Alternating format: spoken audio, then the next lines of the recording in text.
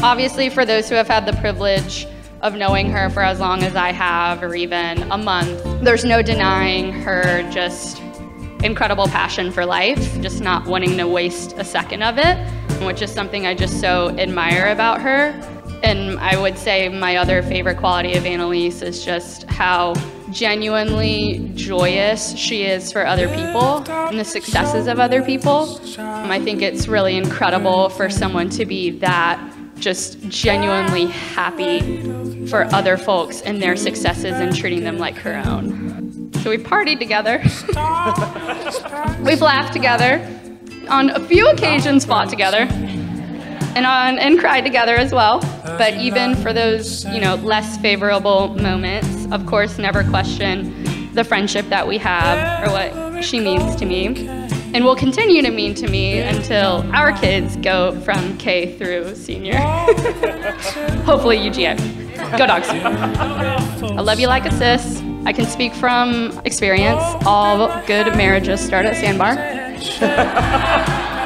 And I can't wait for a lifetime of more memories to add to the collection and a lifetime of forever double date partners. Love you guys.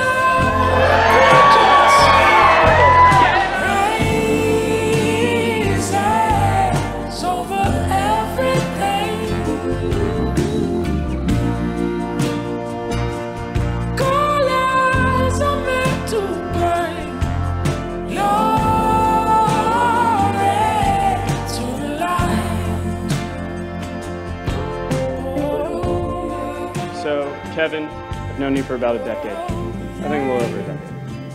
And it's been an awesome 10 years. And there's three things that come to mind when I think of you. It's amazing how humble you are. You're like the smartest person I know. And it makes me feel good when we get to talk football and I get to teach you one thing. It's awesome.